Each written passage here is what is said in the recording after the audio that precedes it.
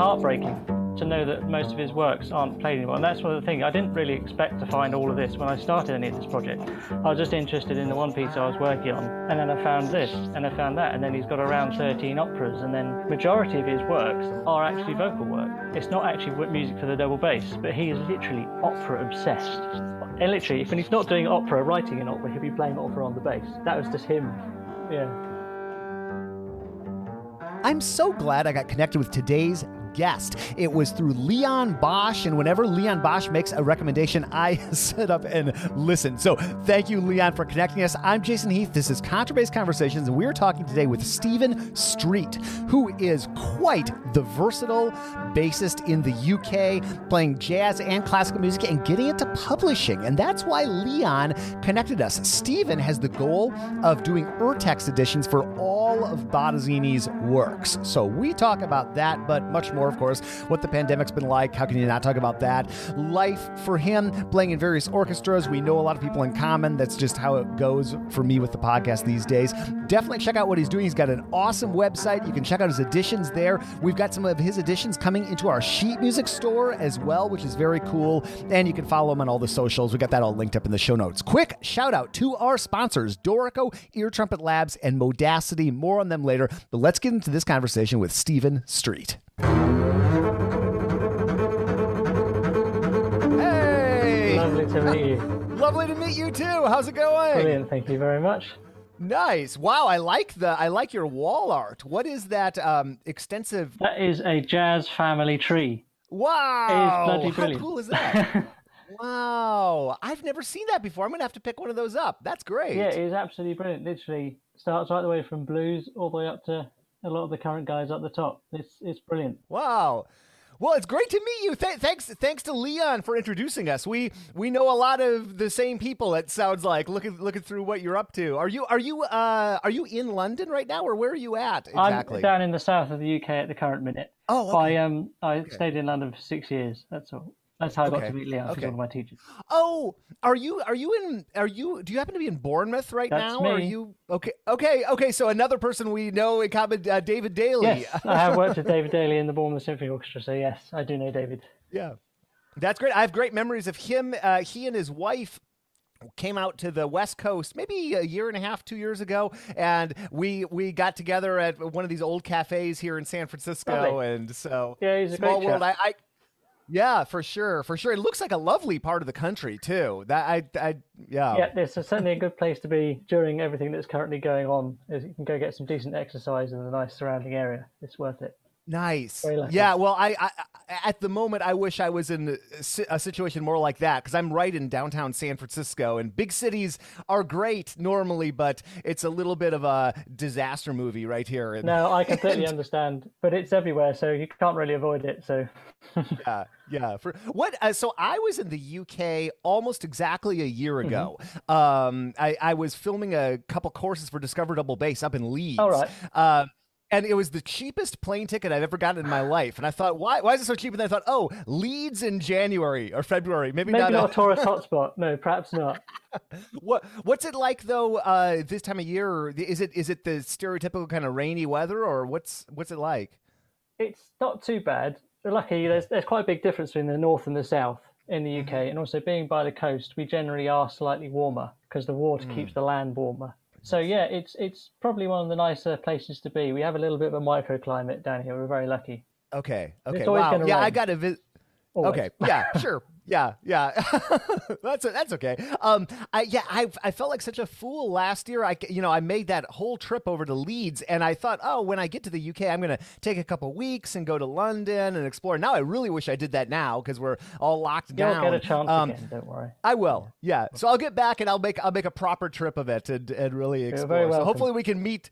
Yeah, that'd be great. Wow. And so, and you also studied with Chris West, I believe, right? Both of my teachers are utter legends, I have to say. They are brilliant. I'm so lucky to have had them. That's great. That's great. Have you always been into? I'm assuming you're into jazz, since you've got this cool family tree. Have you always been into jazz as well? Yes, very much so. I've always led a bit of a double life, if I'm honest. My first routing into music was through bass guitar, and I taught myself that. And it wasn't until I was 18 that I actually started double bass and got a scholarship a couple of years after that to start studying with Chris. But I've always wanted to be employable as possible, and I've always wanted to be a musician, so playing lots of different styles, not just just too much channeled in one way. Wow. What? Tell me about what I've never asked one of Chris's students or one of Leon Bosch's students. Like, what are they like as teachers? Could you just describe their styles? I think that'd be interesting. Yes. And that's a big question. Sorry. Yeah, you can tell by the look on my face. It is a big question. Different, but both brilliant in the sense that Chris knows exactly what buttons to press to sort of get you going, to go and send off your own sort of chain of thought. But Leon is just massively inspiring because Chris West is also, as you probably know, a very regarded mathematician as well as being a bass player. And so his approach is methodical and it's very, very well thought out. But Leon's incredibly passionate. Not that Chris is not passionate, but Leon's just this really inspiring, really getting you thinking from the sort of the heart, if you make any sense. They both complemented each other in that way. That's why I was so lucky to have either of them, because I had all the great foundations from Chris in terms of all the thumb position technique that I think everybody should learn, this thumb position technique. And then Leon just really fine-tuning me as a musician. And yeah, he's a great complement to each other. Wow. Yeah, Chris West has some sort of San Francisco connection too. I think one of his in-laws or something like that is the conductor for the ballet. Maybe that's it. Yeah, it could be his brother. But yeah, we worked out. I got an introduction, and so I have some ballet tickets waiting for me. Great. Whenever the ballet starts up again, who knows when that'll be? Yeah, Chris is one of those incredibly intelligent people. He just can do anything. It seems he's one of those people who just has that brain. It's, right, I'm just going to do that now. Wow. Okay.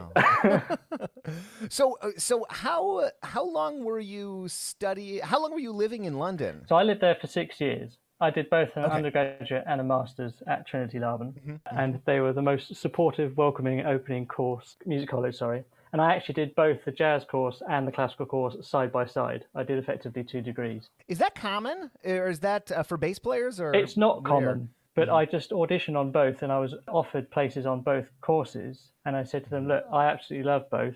Please, can I try and do something of the both together? And so they tried to make something work together. I was predominantly in the classical department because there was more need for me there. But I did as much as I could of everything, basically. I was always pulled left, right, and centre for absolutely every project under the sun.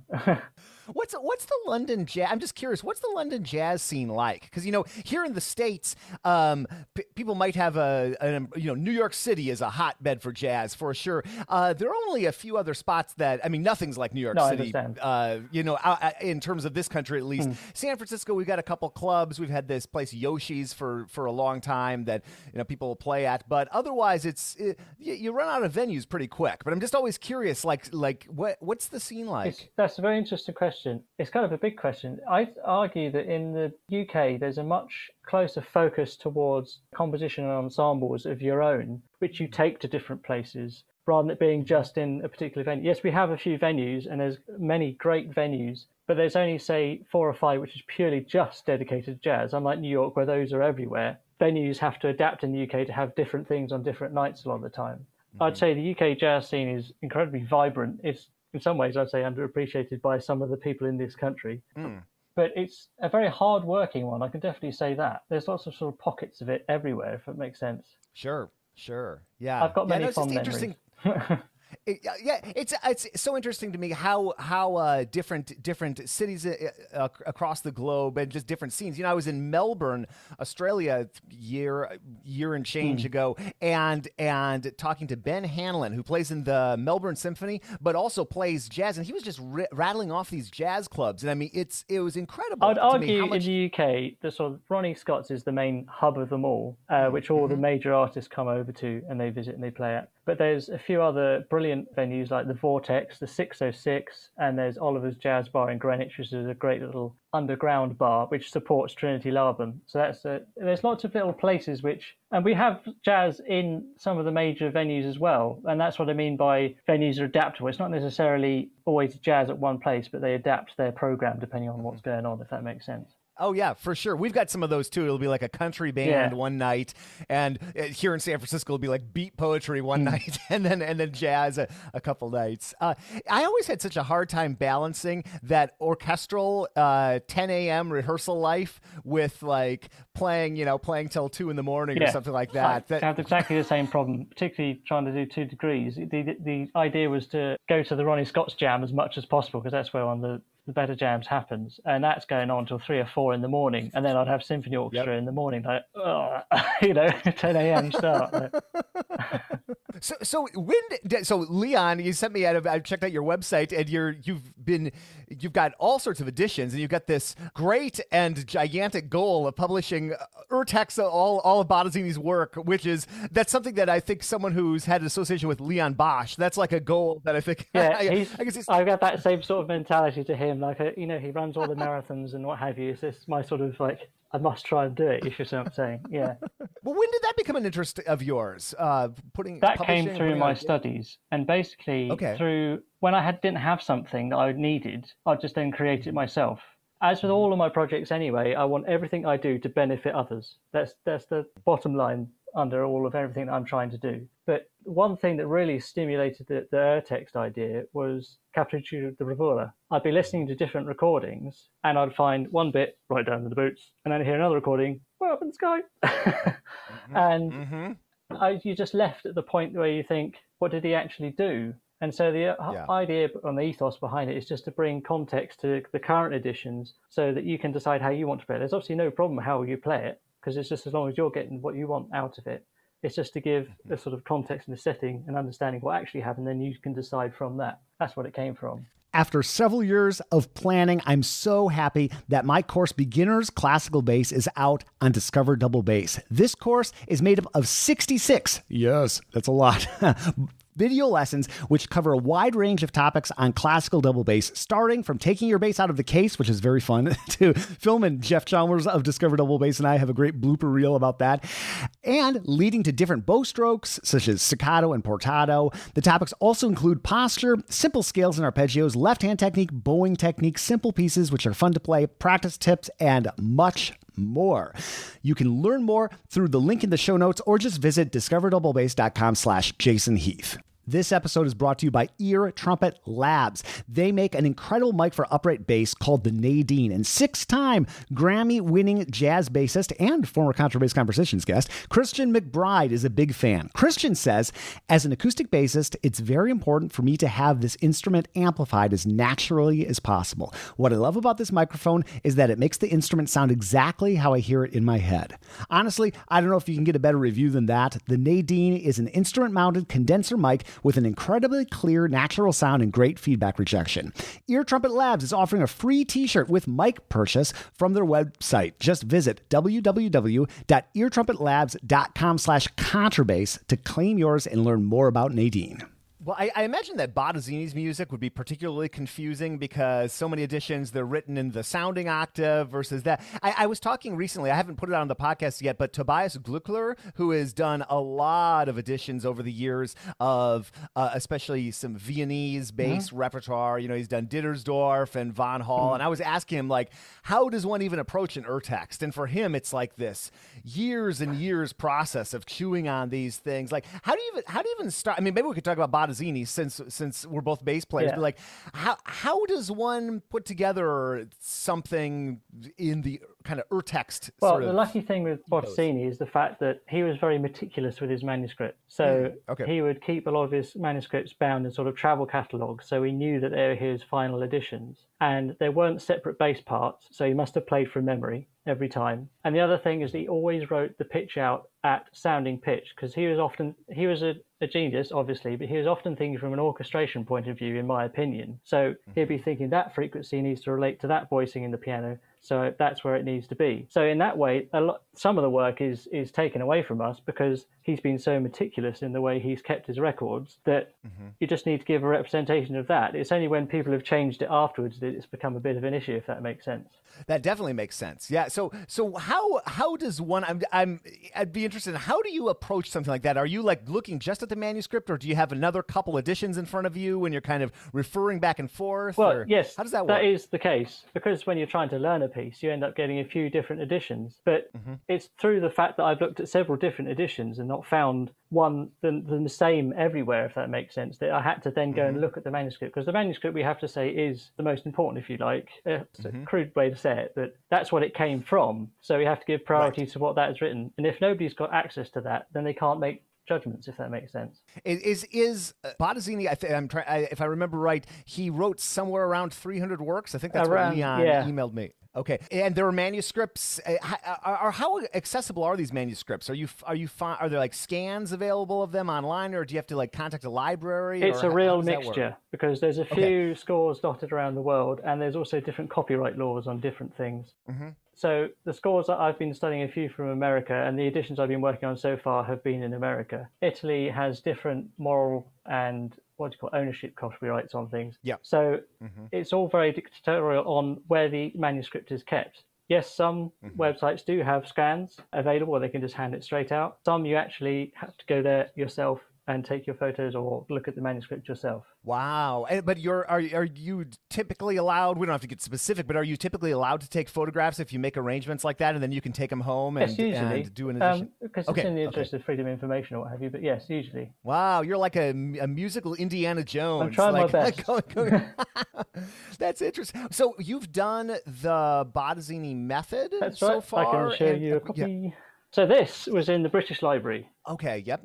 And so, as many people probably like me, we didn't realise that it was actually an English translation. And so I thought, when I found this, crikey, I thought, that would be really useful for everybody else to have. So it was a case of me negotiating with the British Library how we can then make an edition of this to be able to show out to the public. And that's what happened. And so every single page was photographed and then edited to be able to be made into another edition. Wow. Okay, interesting. That's one of those methods that I never even knew that he wrote a method, I think, when I was growing up. And I certainly have never dug into. I think I have something floating around my iPad that I haven't looked at. But yeah. There's been the French edition hanging around on IMSLP for quite a while, but nobody realized that all of his text was actually written in English in an English publication. Wow. So it's just a sort of a snapshot back into history and how he approached it. It's really interesting. He's very frank with everything he says in there. This is how I like it, but it doesn't matter how you do it. I've been doing this pandemic has just given me so much extra time that I've been getting really into bass research, and I find myself I bought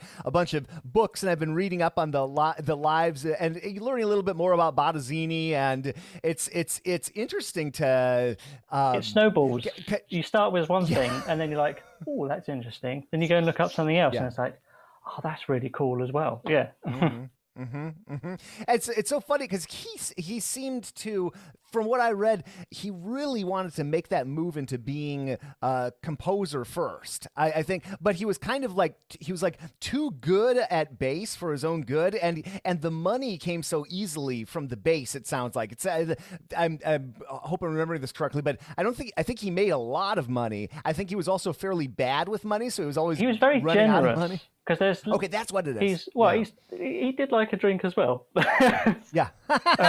So it's not necessarily the best of keeping his money to himself, but there's letters of him proving he would send money home to his family, his parents. He's always, any of the interviews you read with him, he was just a very compassionate person, it seems. Whenever he's meeting an interview, he's very kind to them, meets them down. And I think he was very generous with giving his money back to the family and whoever he could support, basically. He didn't want to see people going without, I don't think.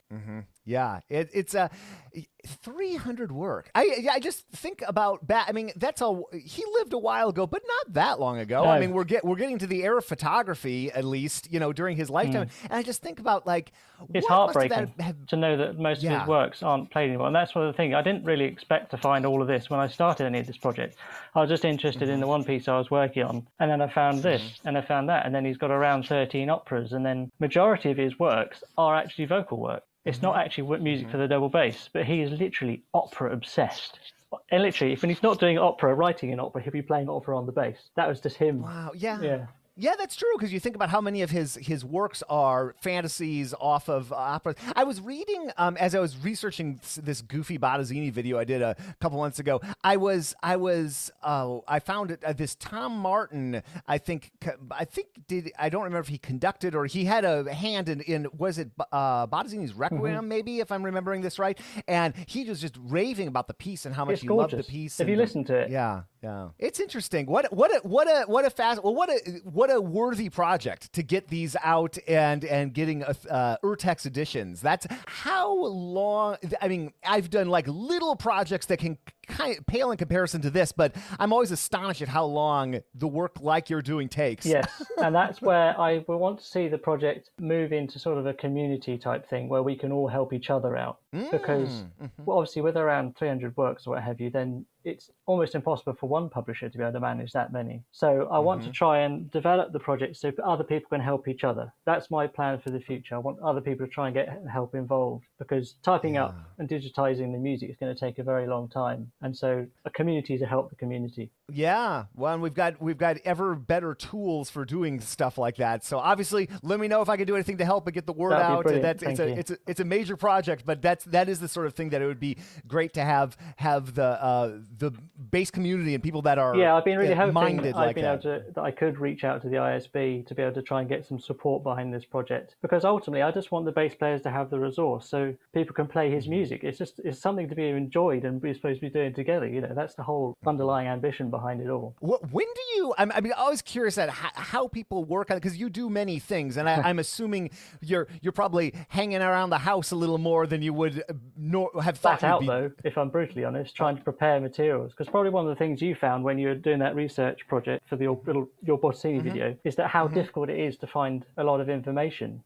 You run out of stuff really fast. But there is actually stuff out there, but it needs to be a group effort to try and get it collated into, and most of it's in Italian. That's the big problem. And that's one of the things I would hope that the community might be able to help with, is to be able to translate materials to help give people more information to be able to study him and his music. All right, Italian bass students, if you're listening, reach out to Stephen or myself or both of us. And that's what I discovered, and that's what I've discovered looking up, trying to do some research on Von Hall or Sperger or people like that. And there's a lot out there about those people, but my German is pretty rough. Thank God for Google Translate. Yeah. Well, I actually did an interview, again, that I haven't put out yet. It's coming soon, with the James Barquette, who did the Alfred Planyavsky, the Baroque double bass violin, or whatever the title is. He did the English translation of that book. And it's a wonderful resource, but I can count on one hand the resources like that are out there. I think I have them all on my bookshelf in English. So it's sort of surprising. And then I even go into the ISB archives and start looking up, and I can find things scattered here or there. That's where I found that Tom Martin Bottesini Requiem piece. But it'd be great to find a way to get some of this I'm hoping to try and bring it together so people can access it. That's the whole ambition, is to try and get people being able to access materials to learn. Beautiful. That's great.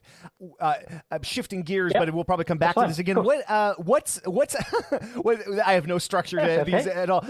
Are you all playing in the Bournemouth Symphony now? Are you doing concerts in some capacity, or are you totally I've not been able to play since the 14th of March. So I'm not actually a permanent member of the Bournemouth Symphony Orchestra. I freelance for Bournemouth Symphony, Royal Philharmonic and what have you. So I haven't actually had any work since the 14th of March 2020. So things have been very challenging, should I say, and there's not been very much support from the government. But I'm trying to use this time as wisely as I can to try and get projects together, which I hope will benefit others in the future. I'm just trying to use the time wisely. That is a long chunk of time. Yeah, this is, I was talking to, I also have not played bass since early March. My bass is in the corner there. The last time it left my flat was March 7th or 8th or something like that. I played a bass quartet here in San Francisco. We had this wonderful young bassist named Xavier Foley. He's a genius. So we had him out as a guest for this bass bash, and it was that weird time when we weren't sure what was going on, and so they had said no audience, because it was just going to be an audience of kids, and so they said, No kids, but you all can put it on and just play for a camera. Yeah. So poor Xavier flew 6 hours across the country to play for my Canon camera, and then we played on Andres Martin bass quartet, and that was the last time. And the other folks in that bass quartet were all freelancers, here in the Bay Area, or were, because there's no work now. And yeah, just talking to them about how they're coping, it's rough to not have a contract for sure. Yeah, definitely. It really is. But as I said, I've tried to just fill my time with other projects that I can. Yeah, and get outside, it sounds like. Yeah, I've been for a cycle ride today. I got rained on, funnily enough. Okay.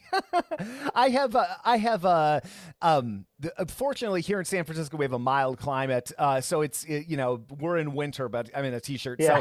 So, and I tried to get out and check email the beginning of every day on our balcony and just get a little sunshine and try to. It's got to look after this. You really do, and look after this. Well, yeah, for sure. Yeah, I've had my ups and downs, just like everybody, and it's funny not funny, tragic, but I was listening to a podcast that launched in like November 2019, and it was a music related podcast, and it was like watching the first scenes of a disaster movie, because they're all talking about their plans for 2020 and all this, and then all of a sudden like March hits and it's like special announcement, and then it all is about so. Yeah, I was doing Cabaret the Musical UK tour, and I was stepping in on that, and then literally end of the show, curtain down, go home. That's it, you know, and that was the last thing I did. Well, I was talking to a bassist here in the States named David White, who does a lot of theater work like that. I saw him here in San Francisco. He was doing Charlie and the Chocolate Factory, and connected with him. He lives in New York City, and theater music is nothing's happening on that front. And it's a big thing in the UK. I'd argue that musical theatre is one of our bigger employers in the music world, and the fact it just suddenly stopped very abruptly was very difficult to deal with. Well, and the nature of how this is my impression from here across the pond, but the nature of how people in classical music, jazz, and such in the UK, how they work, it seems to be a little bit more of a freelance nature than maybe how it is in Germany. And because it's interesting, the London classical scene, there are all these different orchestras and people are playing a few different things, but it really seems like people are a higher percentage of working professionals are working as freelancers. Am I right on that? You're dead correct. I mean, I would say it's even low as 20 or 30% of musicians here have a contract, even less than that maybe. Everybody is freelancing and just trying to do as many different things as possible to be able to make a living. It's quite a challenge, but yes, some people manage it. This episode is brought to you by Dorico, the advanced music notation software from Steinberg. And one of the features that perplexed me at first, and then I realized its brilliance, is their concept of flows. Here is Daniel Spreadbury, Senior Product Manager, on what flows are and how they work. The ability to have multiple exercises or multiple songs or whatever, it's so obvious because music is very rarely just one through composed bit from start to end, whether it's a show or a symphony or a sonata or a songbook or whatever. Music's in sections. That's just how it works. That is how it works, but that's not how most music notation software works. And the ability to break things up like that, oh my goodness. When I'm creating exercises or anything of the sort for my students or any sort of project that I have going, that makes organization so much easier.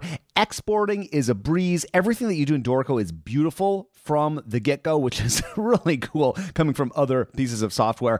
Check them out at Dorico.com. That'll take you to their site on Steinberg's website. And they have a free product called Dorico SE where you can do practically everything that you can in the full version of Dorico for up to 2 parts. That's more than enough if you're doing bass duets or anything of the like. Thank you so much for sponsoring the podcast, Dorico. There are so many things to think about when you're practicing. Where do you even begin? Here is Modacity founder and CEO Mark Gelfo on what to prioritize in your practicing. First things first, you got to measure time. Time is of the essence. You want to get the highest return on your time investment.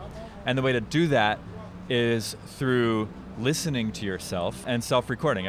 Almost everybody who reads the blogs of Rob Knopper, Noah Kagayama, everybody knows self-recording is absolutely essential. So we put it front and center along with time. Recording yourself, measuring the time you've spent on particular sections, and so many other things are available in Modacity. I love this app so much. You can learn more at modacity.co. And if you visit our website, we've got a special offer for lifetime access to the app. Check it out. You'll love it. And thank you so much for sponsoring the podcast, Bottesini. Yeah, and I mean, we certainly have a large percentage of people doing that here in the States, and you know, our social net is not particularly great here in the United States, and so it's been really interesting might be the wrong word, but seeing how people that do have contracts, how their organizations are taking care of them versus people who play for 5 or 6 different organizations. What's up with them? In general, it's not very good. The best way to describe the UK musicians are portfolio musicians. That's what they call them. And if I'm honest, majority of musicians in the UK make their money from teaching.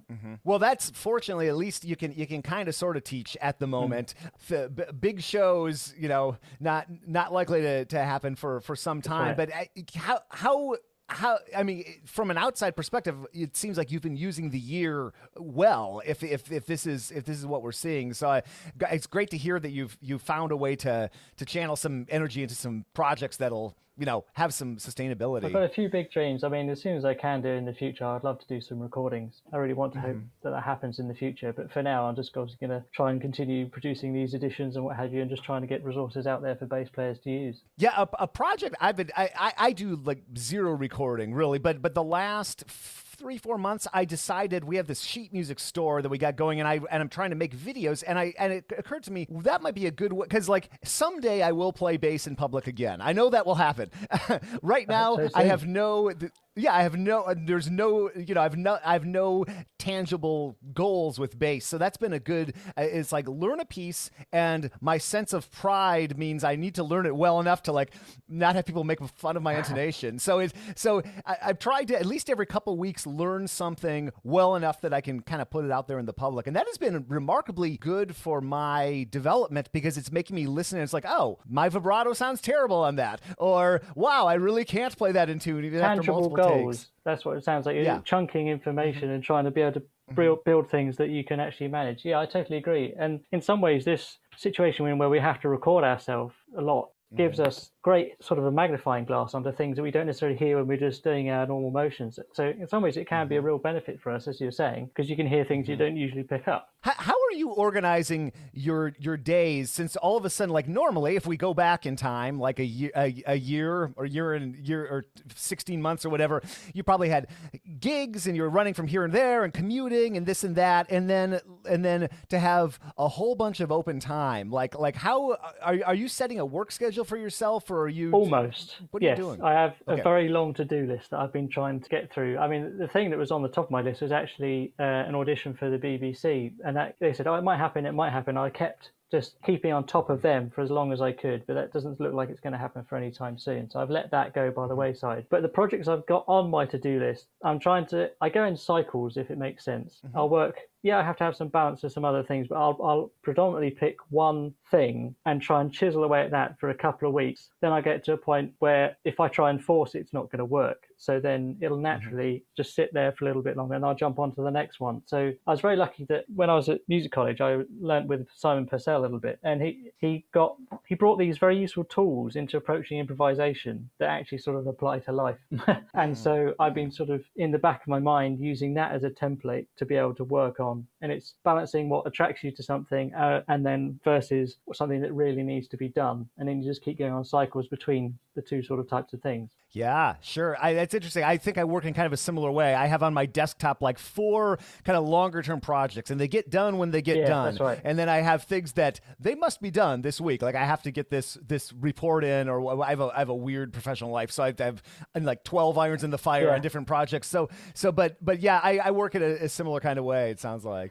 Yeah, the amount of content and the amount of stuff that you've managed to bring together in 2 years is phenomenal. I mean, it is massively impressive. So your methods must be working really, really brilliantly, I have to say. Well, I think the main thing that I try to do, because I've gone through different phases in my life where I've had a full-time job and then where I've been just freelancing, and actually since moving to San Francisco 5 years ago, I've kind of been the boss of my own time. I was doing some freelancing, and then I realized, oh wait, I don't want to enter this freelance life again. It's like the same go around that I was having in Chicago. It's just very insecure generally, I've found, particularly earnings-wise. Right. Well, I'm particularly glad now that this pandemic happened that I didn't go down that road, because I I wanted to be home more, be able to have dinner with the wife and such. And so I just decided I was going to work from 8 to 5 Monday through Friday, just like a normal office worker, and do whatever the heck it is I do during that time.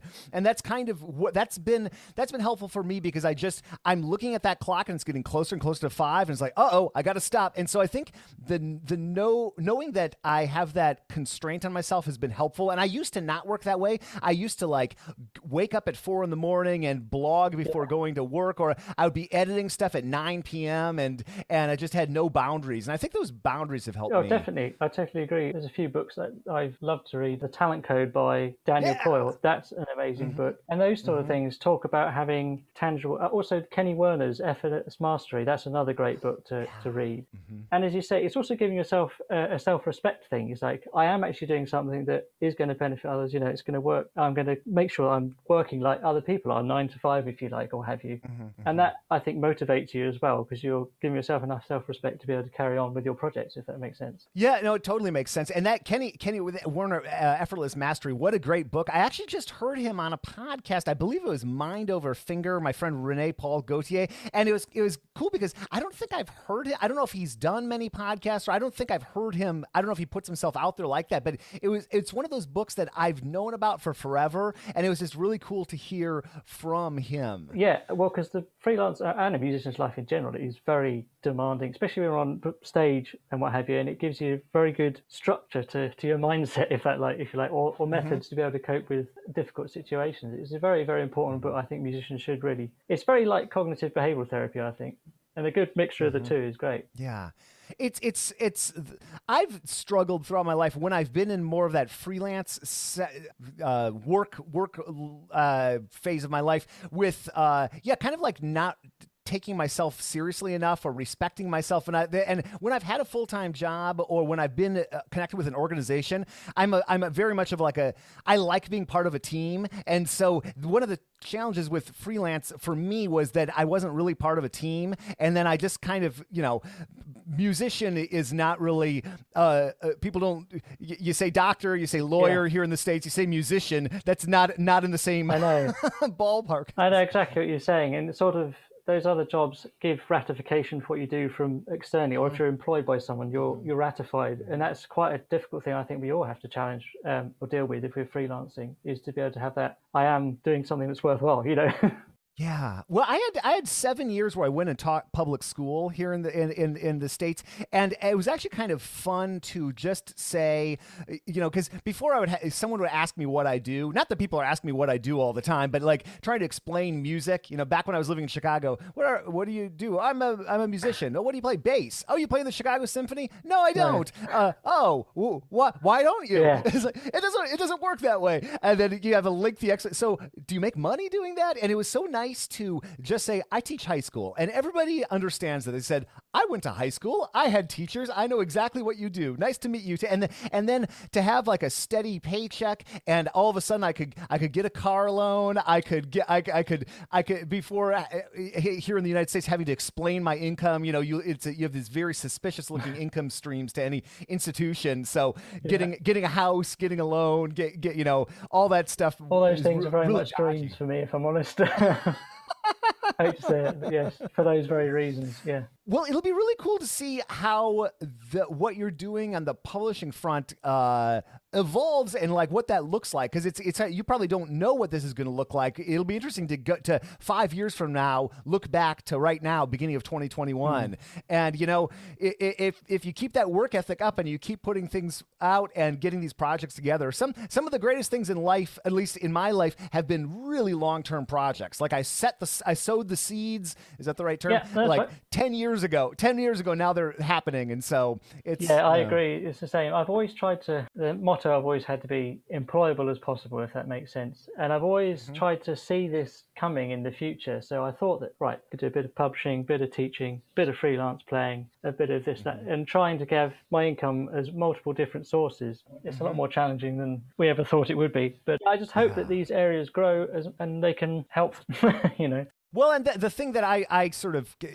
that's a little bit of comfort to me, if we look at any other pandemic in history, generally there is a flourishing of the arts, and people, like, I would not buy stock in Zoom right now. People are probably getting sick of hearing me say this on the podcast. Yeah, because the moment we don't have to do this, we're not going to, and I used to do a lot of remote interviews, and it's a great way for us to connect like this. It's so convenient, but I had been going in the direction of never doing remote interviews and only doing in person. And so what I'd started to do was go on trips. And so I went 2 weeks in Australia and just talked to Australians. I went to New York City, and I thought, and I will again once we get going again, but I thought 1 week a year, I'm just going to go to New York City, because I could go to New York City, I could go to talk to somebody different every day, every hour of every day, and never run out of people. Everybody you meet knows something you don't. So that's my motto. Meet as many people as you can, and you have as rich life as possible.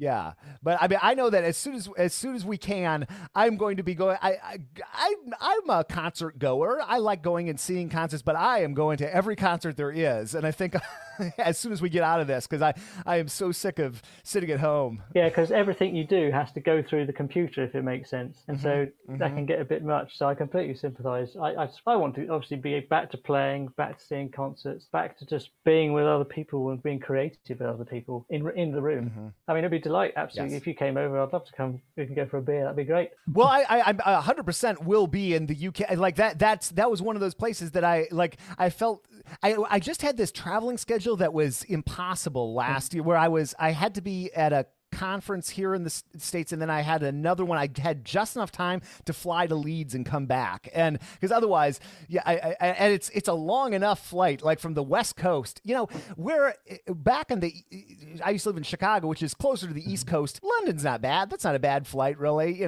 but you add the 5 or 6 hours it takes to get across this stinking country, and it's not direct, so it's like fly to the East Coast, then fly again, and I think I flew San Francisco, Philadelphia, then Ireland, and then Leeds or something. Yeah. Oh, goodness. I've never had the chance to come to America, though, so I really look forward to that one day. I know there's a wealth of... Well, I'd love to see you out here, but if you got to pick a place with your interest, you got to go to New York City, because it's the only, as someone who's into jazz, I mean, it really is. It's like watching it's like something out of a movie. I mean, it really, like the East Village and walking around. It's the only 24-hour town we've got here in this country. Like there was an International Society of Bassists convention 4 years ago, I think was the one. It was in upstate New York, and I had a layover. I got to just outside of Manhattan, the airport, and at like 10 p.m. and my next flight was 6 a.m. or 7 a.m. or something. So I just threw my backpack on, hopped in an Uber, and I just wandered Manhattan all night. I was eating Korean food at 2 in the morning, and I was seeing music. And I mean, this town I live in here, it's a big city, but it shuts down by 11 p.m. There's almost nothing. I'd say London has a similar vibe to that, if I'm honest. You can still get your Korean food at 2 a.m. in the morning, don't worry. There's lots of kebab shops as well. So I look forward to doing the same. Yeah. Let me know what I can do to help and get the word out about this or anything. I'm always available. That'll be great. Yeah, I've wanted to have a chance to speak to you for a very long time. So anything we can do in collaboration with the ISB, it'd be great to be able to approach some institutions as well that may want to be able to help us with access to manuscripts and what have you. That would be fantastic. Yeah. For sure. Well, we'll start with getting this podcast out, and I'll obviously link up to your site and the editions and all that kind of good stuff. So I appreciate it.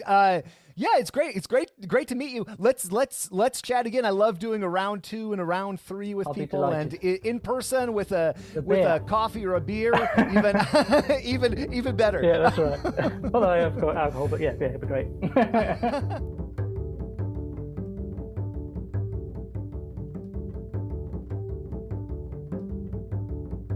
Stephen, thank you so much. StephenStreet.com is the website. Check it out. He's got a great website, by the way. And these publications are there. And like I mentioned in the intro, we've got some of his publications coming into our Double Bass Block ecosystem. But whether you go to his website and get it directly from him or through us or whatever, he's doing good work. Super cool person, and the first of many conversations, I'm sure. And by the way, I have this awesome Bottesini coffee mug that Stephen sent me, and you can get that on the website too, I believe. I'm clicking around here. And that is very fun to, Bottesini merchandise. There it is right on the website. You can get heavyweight t-shirts, you can get hoodies, you can get Bottesini poster. This mug is pretty sweet. Got a couple designs for that. So very cool. I gotta remember to use that in one of my upcoming videos. I've got it sitting there. I use it, and I usually don't drink coffee while I'm shooting my videos, but I've got I do, but not on camera. So I gotta make that happen sometime soon. Thank you, Stephen. Thank you, Leon. Thank you for listening. If you ever want to suggest a guest or just reach out and say hi, feedback@contrabassconversations.com will get you in touch with me. I respond to each and every message, even if it takes me a few days to get back to folks. And this podcast is, this might be the longest thing I've done. No, it's not quite. I'm closing in on this being the longest activity I've done continuously in my life. I think that playing in the Elgin Symphony still holds that record. I think I've done that. I did that for 16 seasons. And this podcast is 14 years or something like that. So it will surpass Elgin unless I quit doing the podcast. But it's been interesting having this as a through line for before going back to school to be an orchestra teacher, while I was an orchestra teacher, and I kind of let this podcast lapse, trying to figure out what the heck to do with my life when I found out we were moving out to California, resurrecting this kind of podcast 2.0, almost another podcast really than the first one back in 2015, focusing on this, getting busy with other projects, building a team, which has been awesome.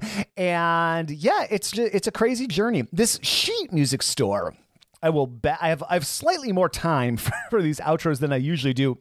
I'm doing them on a Thursday, and I seem to have been right down to the wire the last few weeks. So I'll share a little bit more about my life. The sheet music store that we put out a couple months ago at this point, 3 months ago, has been surpassing my expectations. And nobody is making a full-time living off this sheet music store, nor do I anticipate people will be at any point soon, any of the composers or certainly me or Trevor working on the background on this. But boy, it is really cool to see people connecting with this and picking up titles. And it's something, I mean, I guess I wasn't expecting it not to work, but it's exceeded my expectations, and it's just another aspect of the bass community that we have built here.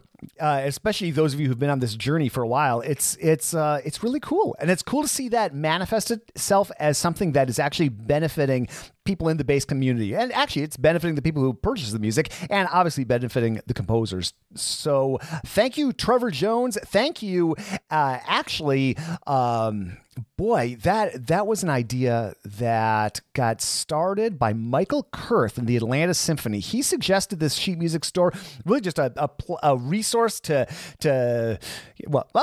eventually became a sheet music store, and we had it all. It was just this free library, and then realized as more and more titles started to get added that there's some potential here to actually turn it into a financial thing. So anyway, that's been cool. If you haven't checked it out, you can go to doublebassblog.org/music. And that will take you there. And as I record this, we're at over 125 titles. And we've got like a big old bunch of other titles from some fairly well-known people in the bass world coming on board soon. So I think it's pretty cool, and not my idea at all, but it's just one of the cool things about the community aspect of all this and having people involved. Yes. Okay. No edits on this one, Jason. So let's get out of here and thank the team who put these together. Michael Cooper, Steve Hinchy, Mitch Mooring, and Trevor Jones. Mitch makes beautiful basses in the Dallas-Fort Worth area, Kilgore, Texas, just a little bit east of DFW. Check him out at mitchmooring.com. Award-winning basses. I'm your host, Jason Heath, and we will see you again soon for more life on the low end of the spectrum.